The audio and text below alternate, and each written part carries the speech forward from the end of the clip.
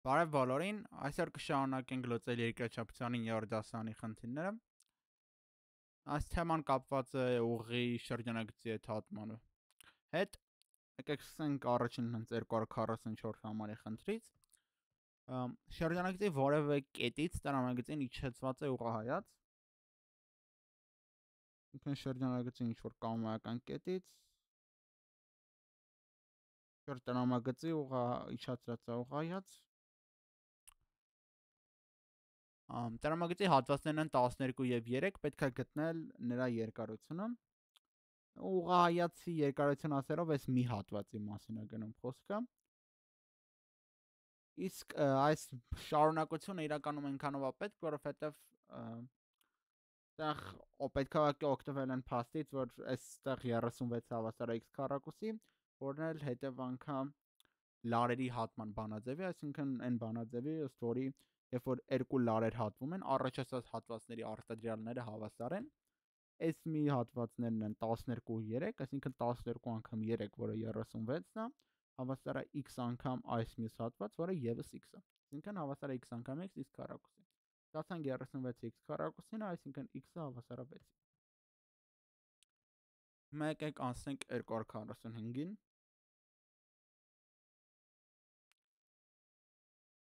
Տրամագծի որևէ կետից տարված են նրան ուղղահայաց մինչև շրջանագծի հետ հատվելը, այսինքն լրիվ նույն պայմանն է 244-ի։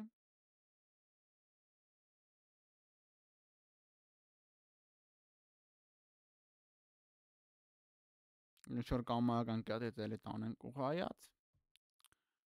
Գտեք այդ ուղղահայացի երկարությունը, եթե տրամագծը հավասար է 40 սմ, իսկ ուղղահայացի 5-ի հեռավորությունը տրամագծի մի ծայրից 8։ Այսինքն S 8-ը, իսկ D-ն էլ 40-ը։ Ոնց կարանք անենք, դե եկեք էլի նախ այս x նշանակենք ու եկեք տրամագծի հատվածներից մեկը y նշանակենք, ու քանի որ գիտենք տրամագիծը 40 է, մյուս հատվածը կլինի ընդհանուրից 40-ից հանած այն մյուս կողմը, որը y-ը։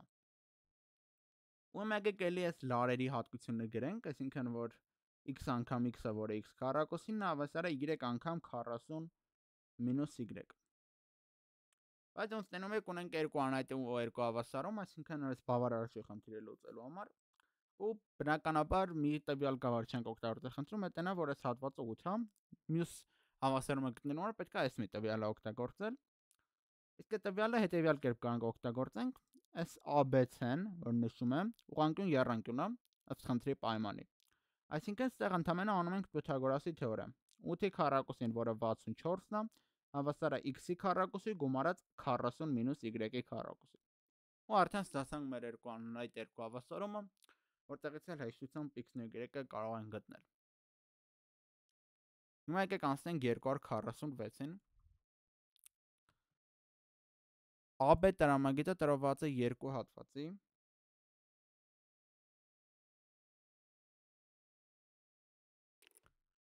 AC-ն 8 դեցիմետր, CB-ն 5 մետր։ Այսինքն ստե ինչ որ AC-ն է 0.8 մետր, միանգամից մետրով գրեմ, իսկ CB-ն 5 մետր։ C կետից տարված է տրամագծին ուղղահայաց CD-ն, որոշեք D կետի դիրքը շրջանագծի նկատմամբ, եթե CD-ն 15 դեցիմետր կամ 1.5 մետր է։ Հիմա այստեղ C կետից, ես չգիտեմ հələ ուր է D կետը, եկեք պայմանականորեն, չգիտեմ, վերցնեմ ներսում։ Ոնց որ հենց այդ պետք է որոշենք D կետը մինչև որտեղ է։ D կետը շրջանագծի վրա է, շրջանագծի ներսում է, թե շրջանագծից դուրս է։ Այդ է մեզանից խնդիրը ուզում որոշենք, եթե տված է, որ CD-ն 1.5 մետր է։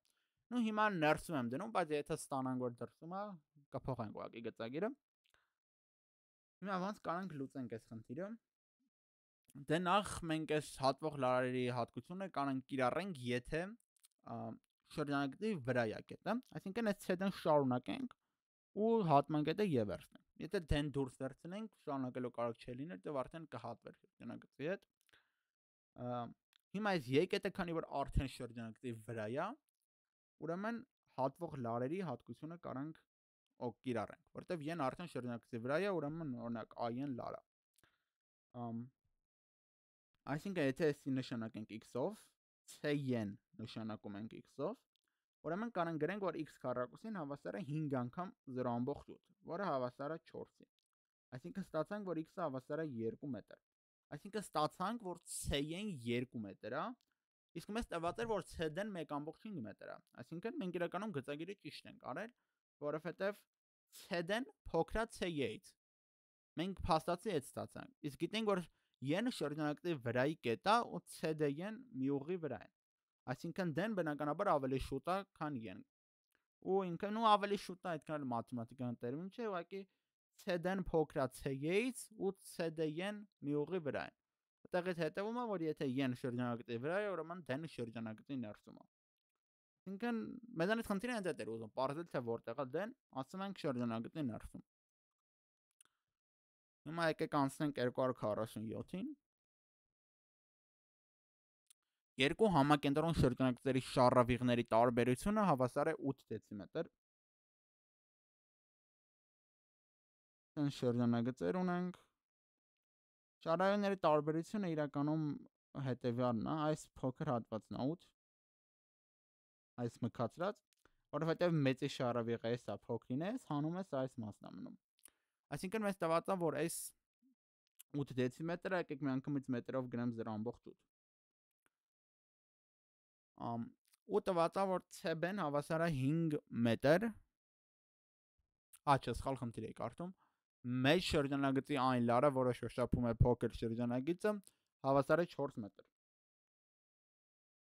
Այսինքն այսենց ինչ-որ շոշափող է, ու այս հավասար է 4-ին։ Հիմա խնդիրը մեզանից ուզում է շրջանակի շառավիղները, այսինքն r-ը ու r-ը հարցական։ Հիմա եկեք էսի նշանակենք ինչ-որ am-ով ու կա սենց բանաձև, որ am քառակուսին հավասար է, եկեք ստեղից գրեմ, am քառակուսին հավասար է այս 0.8 անգամ an։ Ումա բնականաբար պետք է այս բանաձևից օգտվենք, բայց այս 4-ը որ տված է, am-ը չի իրականում, այս ամբողջն է 4, այսինքն am-ը 2 է։ Ու հիմա այսի տեղադրելով կստանանք, որ 4-ը հավասար է 0.8 անգամ an, որտեղից էլ կստանանք, որ an-ը հավասար է 5։ Ու հիմա տեսեք, որ an-ն իրականում ինչի հավասար, an-ը հավասար է այս փոքր 0.8-ի ու գումարած այս շրջանագծի տրամագծին։ Այսինքն մենք իրականում կարող ասենք, որ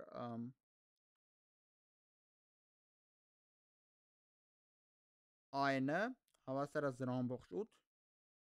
գումարած 2r։ Իսկ գիտենք, որ an-ը 5 է, այսինքն 2r-ը իրականում հավասար է 5 0.8։ 2r-ը հավասար է 4.2, որտեղից էլ r-ը կստանանք 2.1։ Իսկ մեծատար r-ն էլ, քանի որ ուղղակի 0.8-ով մեծ է, մեծատար r-ն կլինի 2.1 գումարած 0.8, ինչն էլ հավասար է 2.9-ի։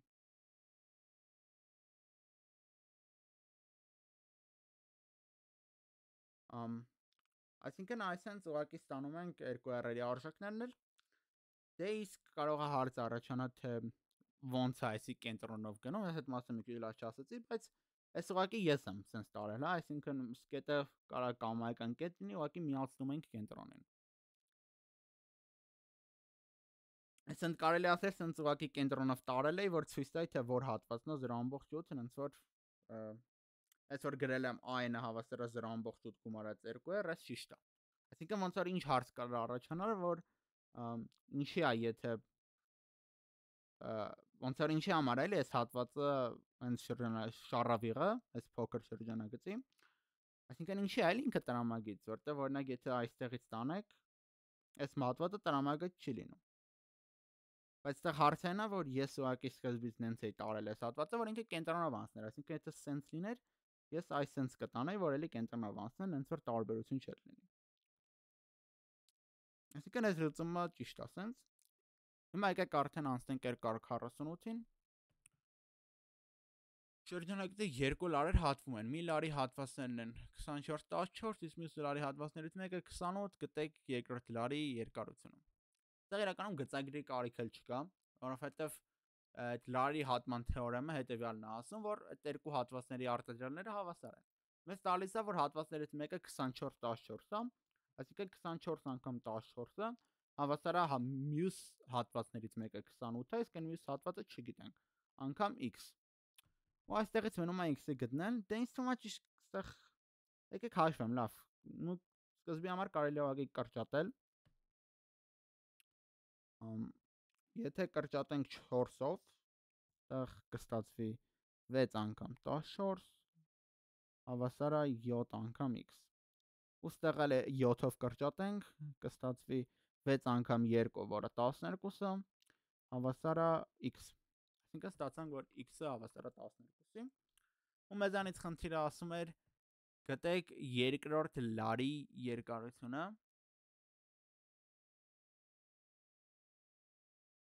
Մեզանից տեղ լարի երկարությունն է իրականում ուզում, ինձ թվաց հատվածի երկարությունն է ուզում։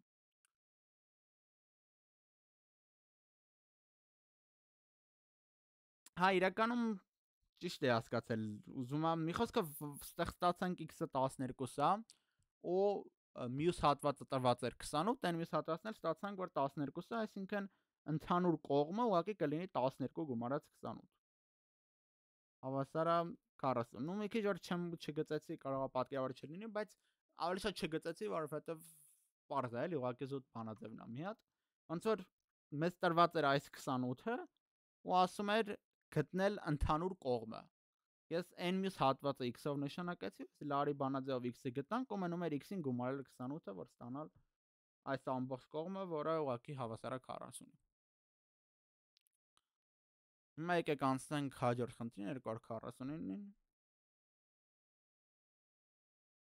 AB եւ CD հատվածները հատվում են m կետում, այնպես որ m-ան հավասար է 7, m-ն 21, m-ն 3, m-ն 16, ABCD կետերը գտնվում են արդյոք միևնույն շրջանակի վրա։ Այստեղ էլ ընդհանրապես պետք է sense հակառակ կողմով մոտենալ խնդրին, ստուգել, եթե լարերի բանաձևը ճիշտ է այս կետերի համար, ուրեմն այս կետերը գտնվում են մի շրջանակի վրա։ Ну կարամ գծեմ, այս անգամ ուղղակի շրջանագիծը չգծեմ։ Ոնց որ ասում է, այստեղ m կետում են հատվում AB-ն ու CD-ը։ Պատկերացրեք շրջանագիծ, ну իրականում կարիքը չկա շրջանագիծը գծելու այս խնդրում, տրված էլ չի։ Մեզանից ասում է m-ան 7 է, m-ն 21, m-ն 3, m-ն 16։ Հիմա ստուգում ենք 7 անգամ 21 համեմատում ենք 16 անգամ 3-ի հետ։ 16 անգամ 3-ը 48 է, իսկ 7 անգամ 21-ը եկեք գրեմ 48, լավ, եկեք գրեմ, ասենք, չգիտեմ, 50 գումարած x, շամ էլ հաշվում էլի, կարիք էլ չկա հաշվելու, որտեվ 7 անգամ 21-ը բնականաբար 48-ից մեծ է։ Կամ լավ, եկեք սենց գրեմ, էլի, որ ավելի ճիշտ լինի, 7 անգամ 21-ը ուղղակի մեծ է 48-ից։ Ինքն դուք իրականում կարիք էլ չկա հաշվելու, ուղղակի ակնհայտ է, որ մեծ է 48-ից։ Ուրեմն շրջանագծի վրա չեն այս 4 կետերը, որովհետև թեորեմը սխալ է լարերի։ Հետևաբար իրենք լար չեն հանդիսանում։ Հիմա եկեք անցնենք 250-ին։ 250-ում երկու իրար հատվող լարերից մեկը տարված է 40 մետր եւ 3 մետր հատվածների, իսկ մյուսը կիսվում է։ Որոշեք երկրորդ լարի երկարությունը։ Էլի տեսեք, ասում եմ մեկը քառոտ անգամ մեկը 48 մետր է ու 3 մետր հատվածներ է, այսինքն 48 անգամ 3-ը հավասար է, իսկ մյուսը կիսվում է։ Կիսվելն, այսինքն երկու կողմն էլ ինչ որ x երկարություն է ունենում։ Այսինքն x քառակուսի է սա ուղղակի հավասար։ Ու արդեն ստեղից էս տալիս է 144, իսկ քառակուսին եղավ 144, այսինքն x-ն էլ եղավ 12։ Մեզանից խնդիրը ուզում էր երկրորդ լարի երկարությունը, տեսեք, x-ը այդ մենք ոնց էր սենց էինք էլի նշանակել, որ s-ը x, s-ը x հատման կետով ստացվում։ Այսինքն ընդհանուր երկարությունը կլինի 2x 24, այս կլինի մեր երկարությունը։ Եկեք անցնենք 251-ին։ Երկու հատվող լարից մեկը տրված է 12 մետր և 18 մետր, իսկ երկրորդը 3/8 հարաբերությամբ հատվածների։ Որոշեք երկրորդ լարի երկարությունը։ Դե 3/8 հարաբերությամբ հատվածները այդ նշանակում է, որ կարակ մի մասը նշանակեք 3x, մյուսը 8x։ Իսկ այստեղ տված է, որ 12 ու 18-ը։ Այսինքն կարակ ուղղակի գրեք, որ 12 անգամ 18-ը հավասար է 8x անգամ 3x, այսինքն 24x քառակուսի։ Այստեղից մնում է գրել 216-ը հավասար է 24x քառակուսի։ 216-ը եթե բաժանենք 24-ի վրա,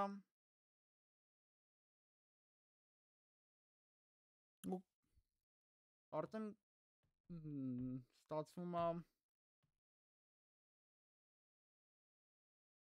9 ստացվում ոնց որ թե,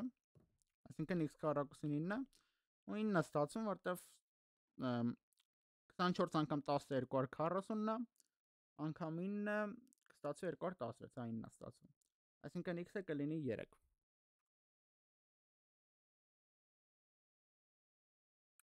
Ու մեզանից խնդիրը ուզում էր երկարությունը, որոշեք երկրորդ լարի երկարությունը։ Դե երկրորդ լարի երկարությունը 3x գումարած 8x է, ոնց տենում եք, այսինքն այս ընդհանուրը 3 գումարած 8։ Ու 3x գումարած 8x-ը 11x է, այսինքն 11x-ն է մեզանից խնդիրը ուզում, որը հավասար է 33-ի։ Հիմա եկեք անցնենք 252-ին։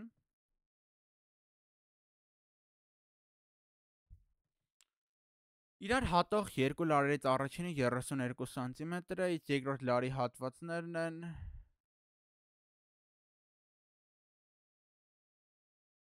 դե սելի լրիվ նույն բանն է, ուղղակի ասում է, որ այս ընդհանուրը 32 է, ու ասում է, որ ստեղ 12 ու 16 է։ Դե այս դեպքում ստեղ նշանակում եք x, ստեղ 32 հանած x։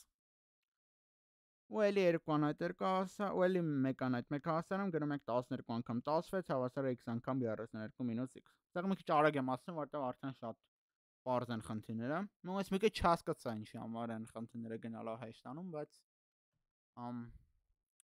եկեք 253-ին անցնենք։ Մի կետից շրջանագծին տարված են հատող եւ շոշափող։ Որոշել շոշափողի երկարությունը, եթե հատողի արտաքին և ներքին մասերի երկարությունները համապատասխանաբար հավասար են 4 սանտիմետր և 5 սանտիմետր։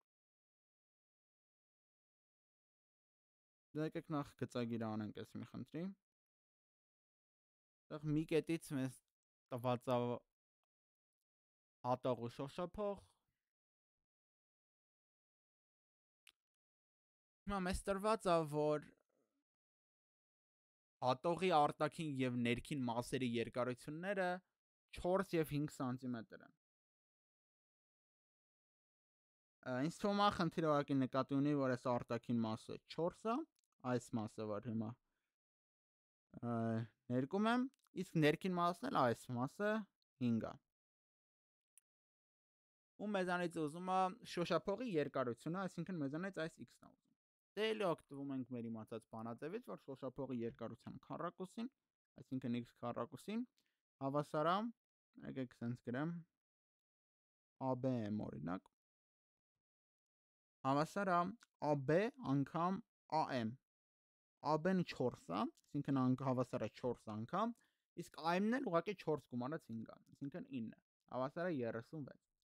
Այստեղից էլ կստանանք, որ x-ը հավասար է 6-ի։ Ինձ թվում է այսքանով կանք ավարտենք այսօրվա տեսանյութը, հաջորդ տեսանյութին արդեն այս թեման կավարտենք, բայց այսքանը ինձ թվում է բավարար այս տեսանյութի համար, արդեն կհանդիպենք հաջորդ տեսանյութին ու կշարունակենք լուծել հաջորդ խնդիրները։